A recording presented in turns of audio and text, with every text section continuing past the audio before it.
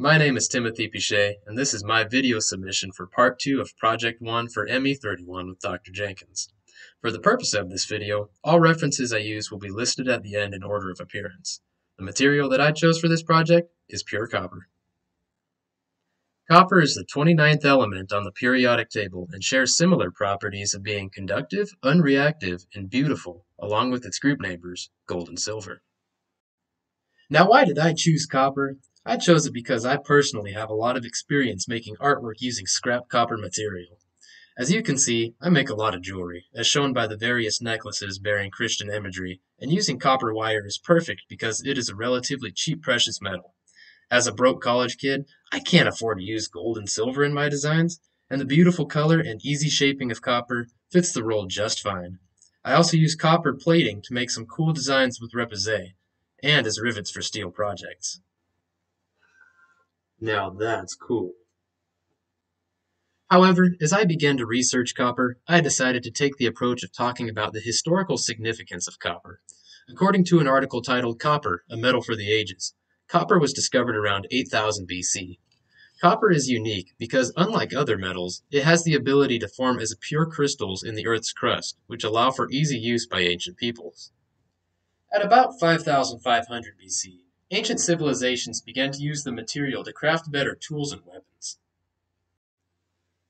I then discovered that the first recorded use of copper was written on the Smith Papyrus in ancient Egypt, saying that copper can be used to treat chest wounds and purify water. I learned that copper has natural antibiotic tendencies and has the potential to kill microbes on the surface in under 2 hours. Since copper acts as natural antibiotic, it became an important part of the first aid kit of ancient peoples. Though copper and its alloys were eventually replaced in world history by iron and steel, it still remains one of the world's most used materials. I then came across this breakdown provided by the International Copper Association. I took the approach to compare and contrast how the properties of copper were used in the modern world as compared to the ancient. The first 45% of the world's copper use goes to the electrical grid. Second only to silver, copper is one of the most conductive metals in existence, making it an ideal material to use for wiring. Usually insulated by a resistive polymer coat, copper wire is the basis for electrification in the modern world. For the same reason of conductivity, 12.5% of the world's copper is used in appliances. The conductivity of copper allows for rapid heat transfer, making it an ideal material to use in cooking appliances, refrigeration units, and other electrical devices. The next 20% of the world's copper is used in construction, with much of the use going towards plumbing. Along with being antibacterial for drinking water, copper is interesting in that it corrodes in a protective way.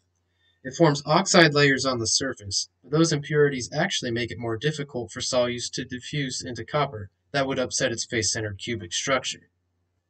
The next 10% of the world's copper goes towards miscellaneous uses.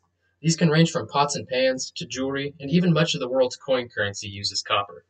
For example, this penny from 1849 that I own contains 100% copper, although many modern coins use a combination of metals to cut down on production costs.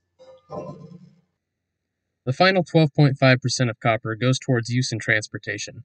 Cars, planes, buses, trains, and other vehicles have many electrical components that require copper as a conductor. However, there are other uses still. Check out the clip in the attached references from a TED Talk by Colin Anderson on how antibacterial properties of copper are used in boats. Overall, this project and its corresponding research helped me to more appreciate a metal I already think is cool. The antibacterial, anti-corrosive, and conductive properties of copper have kept it extremely relevant ever since its discovery thousands of years ago. It piques my interest to see what will happen in the future for copper and how I can contribute to that development as an engineer. My name is Timothy Pichet, I like copper, and as always, thanks for watching.